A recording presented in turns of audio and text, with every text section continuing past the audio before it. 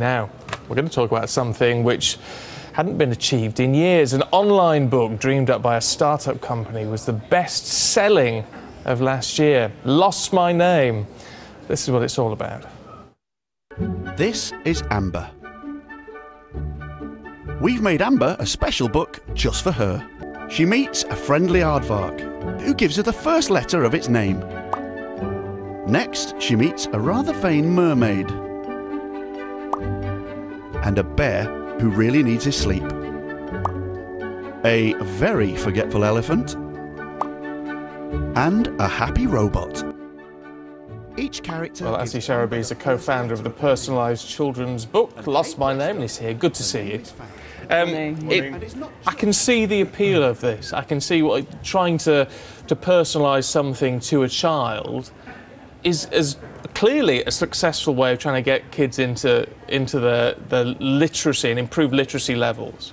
Absolutely. I think that one of the best compliments that we receive from our customers is these emails from mums who are telling us that their child's been a quite reluctant reader, and since they got the Lost My Name book, they've kind of rekindled the love to books. So hopefully that's what it does.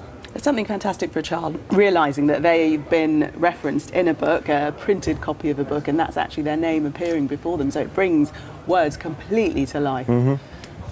The fact that this is online, I mean, a lot of this is done online. I mean, digital books are clearly, very, very important. But is there an issue? Do you see a difference between a digital copy and a real copy, a hard copy, in terms of children? So Lost My Name is only a hard copy book. So you can't get a digital version at all? No, only when you preview the book on the website, when you want to create one. You can preview the book in full, but if you like the book, if you go down the funnel, purchase the book, you get your physical copy. So why is that important? I mean, obviously a lot of people are using digital readers and Kindles and what have you. Is it important from a child's perspective to have something real in their hands, do you think? I personally think that with the explosion of screens and the abundance of screens, I think that traditional ways of enjoying stories in a old-fashioned physical book are ever more important today. And we see that people really connect to that, the physicality of the product. People just like the sense of it, the feel of it, the smell of it even, and they really enjoy that experience. We seem to be at a point where it's been around for a long time, but there are a lot of concerns about literacy.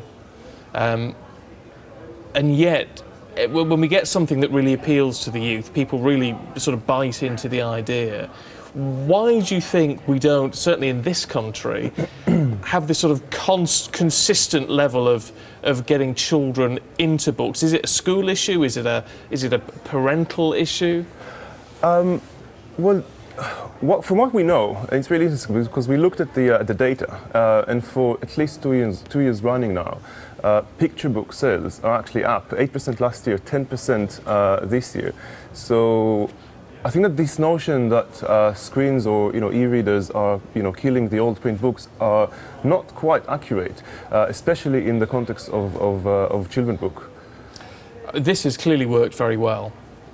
Presumably for you as a company, you've got the potential now to actually bring a whole load of products on board here. Well, that's the plan. We've got it makes you smile. We've got a few more surprises in the pipeline. We're hoping to launch the new product, the new IP, towards April, maybe May this year. And this time, it's not going to involve your name, but rather locality. So it involves a lot of spaceships and space travel. So you're perhaps hoping to make it specific to the child, so maybe the spaceship lands in their street or at their school and the names of the schools. And you're kind of getting really close to the idea, yeah. Do you know what? I think I might have to order a copy of that myself. Sounds just my cup of tea. It's really good to talk to you. Thank you very much. Thank you very much indeed.